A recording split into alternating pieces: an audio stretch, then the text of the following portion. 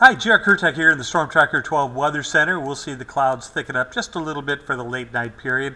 Lows will be staying in the 50s because of the cloud cover and with a southeasterly breeze, very light one, prevailing for the night. For the daylight hours of our Tuesday, clouds will continue to increase. I think we'll have our brightest skies in the morning. By the end of the day, we'll have cloudy skies, and there could even be a few sprinkles scattered about the area. High temperatures, mid to upper 70s, very comfortable one more time.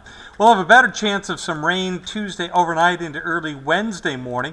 Wednesday afternoon, with the clouds breaking up again, temperatures will pop into the mid-80s, and that will be with some humidity. For Thursday, that's your 4th of July, partly sunny, light winds, temperatures again into the mid-80s before we see more rain and thunder showers on Friday. We'll take you through the holiday weekend on ABC 12 News.